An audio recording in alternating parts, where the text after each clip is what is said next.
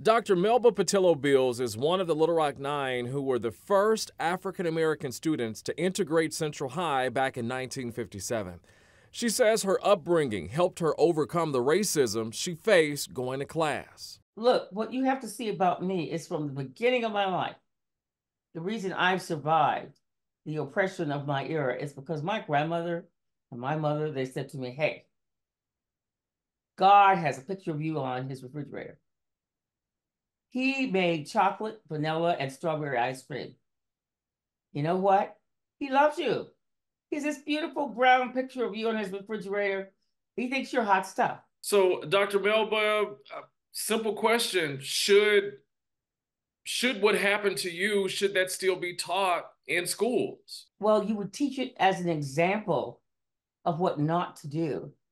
And of course it should be taught in schools because for African Americans, it's a sense of pride. It's like, this is who I am, and this is what I'm capable of. So, Dr. Melba, should schools teach Black history, or is it the parents' job at home to teach children important parts of Black history? Is it the parents' job at home to teach white history? If you're not going to teach Black history, then please don't feed me that bullcorn scenario that people feed children about white history. What? The white kids who are sitting in class should feel good about what they did, what their ancestors did, and I don't get to feel that way about mine?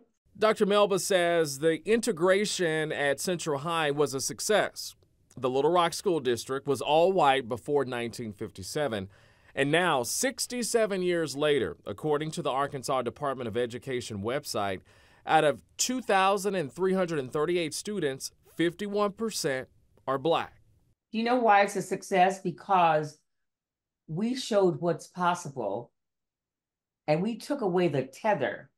Before they had an elephant tethered with a shoestring, they told us that we didn't count. They told us that we were stupid. They told us that we didn't matter. Arkansas Governor Sarah Huckabee Sanders had this to say earlier this year about an AP high school African-American course that hadn't gone through the state college board approval process. It wasn't going to count toward graduation at first, but after school state leaders reviewed the course, it will be offered for college credit to students. The biggest thing for us is making sure that we're enforcing state law. We can't be in violation or out of compliance with state law, and so that's something we're going to continue to make sure that we do. Obviously, we want students across our state to learn the history, not just of Arkansas, but of our country. That's important, the good, the bad, the ugly. What we don't want to see happen is at any point for one student to be taught to hate another student for any reason. And so we want to make sure certainly that courses are offered at the same time that we're not violating state law, and also that we're building our students up and not ever tearing them down and teaching them to hate one another. See, the thing is, when you don't accept lessons that come into your life, then you have to relearn them. So it's obvious to me that she needs to relearn. That's okay. We're going to give her time to do that. Okay? But in the meantime, surprise, surprise, surprise. I'm going to say this one more time.